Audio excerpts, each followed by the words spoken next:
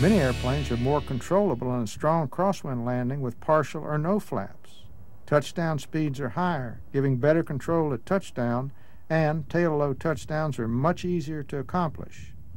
If using less than full flaps, we do have to ascertain that there's more than enough runway to accommodate the landing at higher speed. If there's any question, the solution is in seeking out a longer runway or one more directly aligned with the wind. The reason it's important to have the airplane stabilized as the approach end of the runway is reached is so you'll be dealing with a known quantity for the landing. It's not a perfect world, though. Any gusty day will convince you of that. And we all know that making a perfect landing on a gusty day can be elusive. The reason lies in the fact that the airspeed will be variable in the gusts, meaning we have to deal with the airplane and with the gust, not a stabilized situation.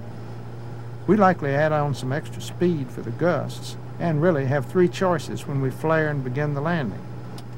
The wind will not change at that moment, so we're left with the extra speed used for the approach. Or the wind will abate and we will lose speed. The final choice is that the wind will increase and so will the indicated airspeed.